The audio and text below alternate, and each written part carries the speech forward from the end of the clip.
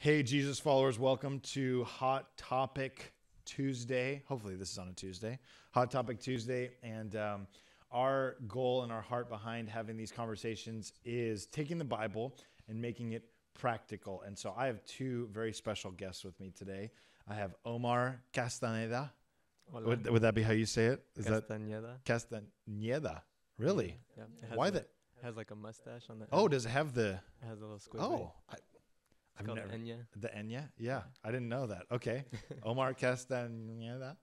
And Angelica, she's affectionately known as Ange around here. Omar and Ange with us. And so we're going to do, our podcast title today is How to Be Great. How to Be Great. And, but first, I'm going to kick it off with a opening segment called, I don't know, funny questions. Okay. Funny questions. Okay. Anyways, who should I ask? Omar. I'm gonna ask Omar first. That gives you a little time to answer. Okay, Omar, ready? Here we go. You've been given an elephant. You can't give it away or sell it. What would you do with the elephant?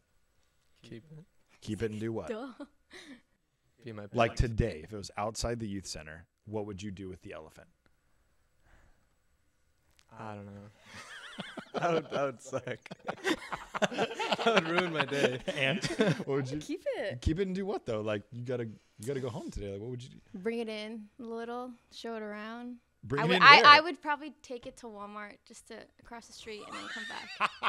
You I don't walk want to be on the across- news. Oh my! I can just imagine like you walking, like what is? Oh my! What is happening? Okay, an elephant on Orange Thorpe. Okay. Anyways, let's jump right into it. My mind is, what would I do? I would first Call I would Judah. call I would call Kayla and the boys and get them over here. Probably take a picture on it. Probably do a photo shoot with it. Probably A lot of promo at a with the minimum. elephant. A lot of promo with the elephant. Maybe you could become like the youth group mascot. That would be kind of dope. I would name him. Biggie Smalls. Wow. What an amazing name for an elephant. Biggie. Okay.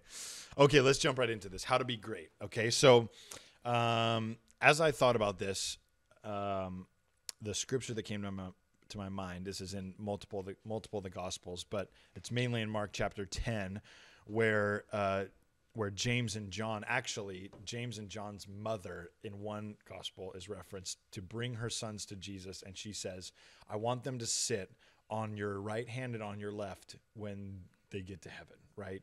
And he kind of says, like, do you even know what you're asking? And he says, he basically lays out and he says, are you able to pay the price that I'm going to pay or die the death that are you going to drink the cup that I'm going to drink? And they say we're able to do it. And so it's this interesting dialogue then where next the other disciples are looking at them like, what's your problem? Yeah. You know, like you guys are ridiculous. And Jesus turns to the disciples and he said, whoever wants to be great among you must become the least or become the servant, right? Basically, you've got to lay your life down. And Jesus showed us this by his life where he, the king of the universe, comes down, doesn't come down in the form of a king. He comes in the form of a baby. He makes himself low, and he only comes to serve, right? He says the Son of Man did not come to be served, but to serve. And so the reason why I have you guys on this Hot Topic Tuesday is because when I think of you both, I think of great servants. I think of people who serve, you know, for you've been with Kayla and I for Since like a long 2014, time. 2015. Yeah, so like almost like 6 years now. You've served in many different roles in the youth ministry. You've served our boys. You're like their like Gaga. Hispanic, auntie, like something. Yeah, you're affectionately known as Gaga, right? And so not Lady Gaga, just Gaga. And Omar has served with me for a couple years now in the internship. Omar's a highly skilled man of God with the abilities that he has. Amazing. So when I think of you both, I think of great servants. And so and I think it comes, not that it comes naturally for you guys, but my first question is, Ange, what compels you, what motivates you to serve Jesus and then ultimately serve people? Well, for me, I think of like, I was raised like in Hispanic culture, and like my dad taught me like when there's a party, like after you stay up and clean and like you do that. And then coming to church and I did the internship for a year, like you're just giving God a year of serving. And I coming into it, I learned like why we do what we do. And after being saved and having that moment of like, I don't deserve to have what I have, like I deserve hell. So when I really took that like revelation, I grasped it. I was like, okay, like what can I do? There's nothing I can do to ever pay him back, but I know I'm called to serve. And that scripture where it said, you know, like he came not to be served, but to serve us. And then I just really took that to like, I want to do whatever I can to serve in any capacity, whether it's would be to watch the boys when I didn't have a job, or it was to do facilities because I needed like, I think I started in high school just like cleaning because I needed hours, but then it turned to like, no, because Jesus wants me to do this. And I know that even like when you're doing service production, like Omar does it, like we're behind the scenes a lot. And like, and I've learned that I'm serving under people, but those people were appointed by God. So it gives me the whole like grasp of serving Jesus. And that means serving the people that he's put in, like in front of you and like to be the ones leading you. So it really made me just like every day wake up, I'm like, what can I do to better serve you? Whether it's like coming in and doing this chalk wall or it's, you know, anything like small, but it's like, if it means that I can serve him, like I'll do it. Right. And I love what you said too. There's nothing we could ever do to pay Jesus back. Like we understand that this whole life, if we lived perfect every day, it would never pay him back for what he's done for us.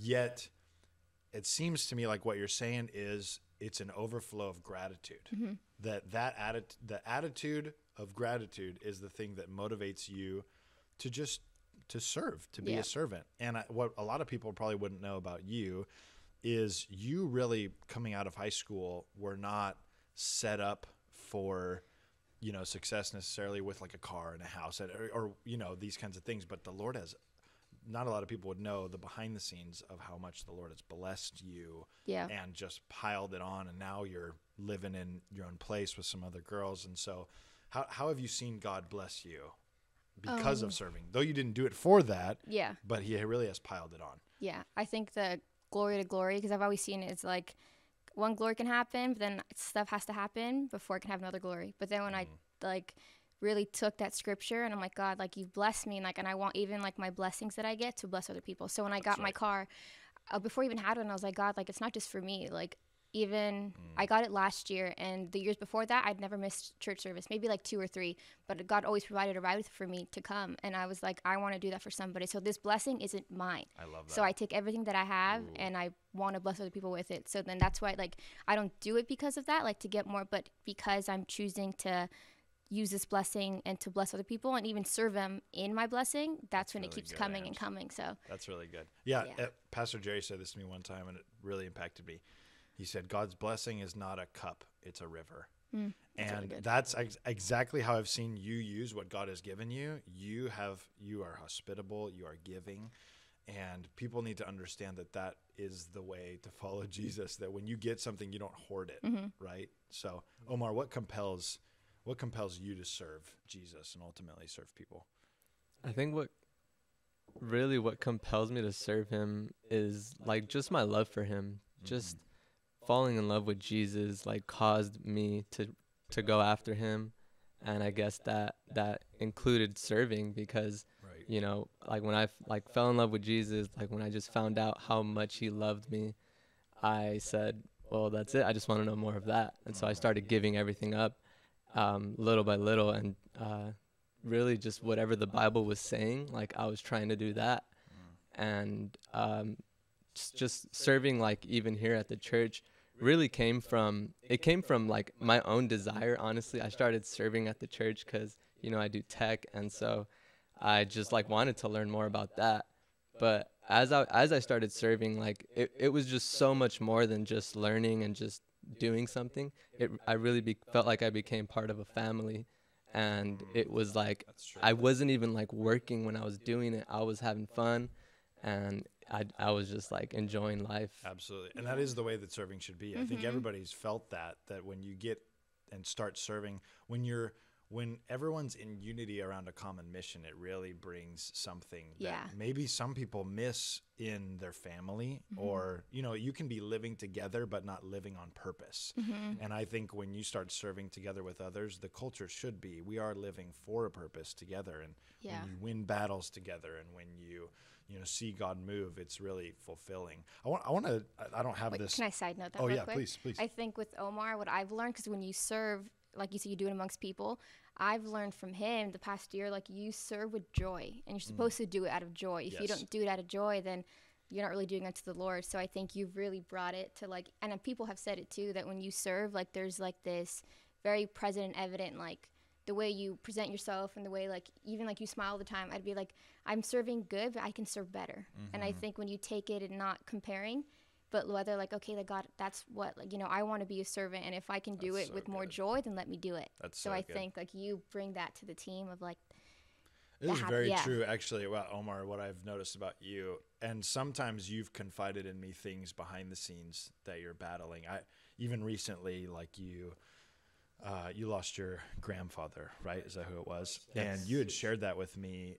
Yet when you came even to serve while we would be filming here, you did not bring everybody down or bring the tone, you still can serve the Lord in a place of joy, even in the midst of some pain, right? And it's not a fake thing. It's not like I'm coming in and going to put on a mask. Yeah. Because Jesus does not ask you to put on a mask.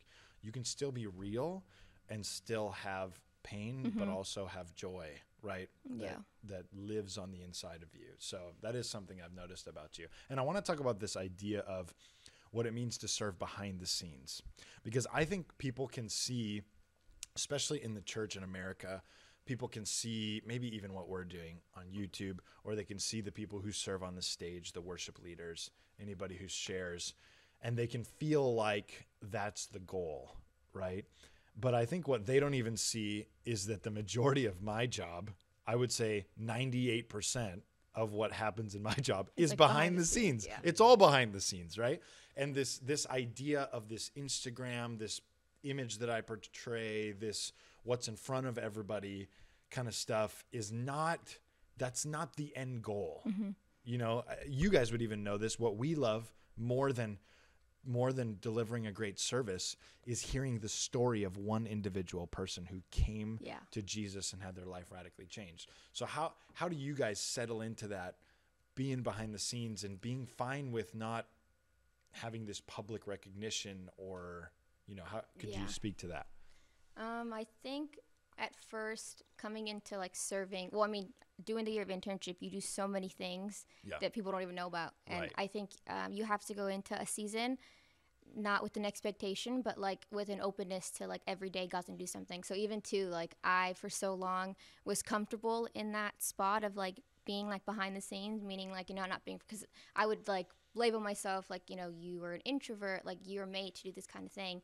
And when I broke out of that, I spent even more time in like doing behind the scenes stuff, but I took it as a joy.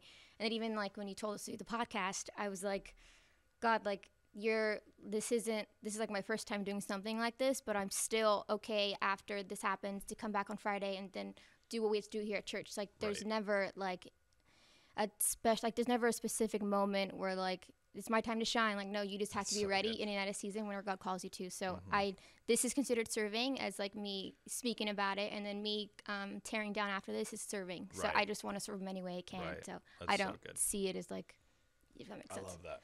Yeah. Yeah, and I kind of forgot the question, but I believe it was something about like Just behind the scenes. behind what the scenes motivates working. you, even though you're not in front of people per se.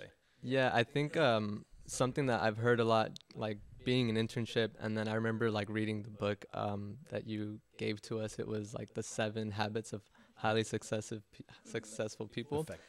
Effective. I believe it said like your private victory precedes your public victory. Yes. And so like even you saying like 98% of what you do is behind the scenes, like when you're if you're gonna like minister to somebody or like whatever you're gonna do, you have to first like know who you are inside. That's right. I think as Christians, that's easy for us because our identity comes from who we are in Jesus. Right. Yeah. And that should be like our overall confidence in everything we do. Like we know that we're doing everything for the Lord Jesus, and we, like, at least for myself, I know that could be my confidence in everything I do. I know that if I'm okay within myself and I know I'm serving my God, I know that everything else is going to come from that. I know that everything will stem from the inside, Yeah. from my relationship with Him. Yeah. And I know that honestly, God brings the blessing. You know, like we work at everything we do, but the Lord is the one who puts His hand on us and makes everything to prosper. Yes. Amen to that. Yeah. Dude, that is so good. I think we need to do a part 2 Yeah. of this, talking about this idea of serving as opposed to what my identity is. So we're tossing it over to part 2. Hey, thank you guys so much for joining Hot Topic Tuesday. We love you guys, and we just want this to continue to be a blessing to your life. If you haven't yet, follow us on Instagram, subscribe to the YouTube channel. We are purely doing this so you can grow more in your relationship with Jesus. We love you guys. We'll see you at part 2.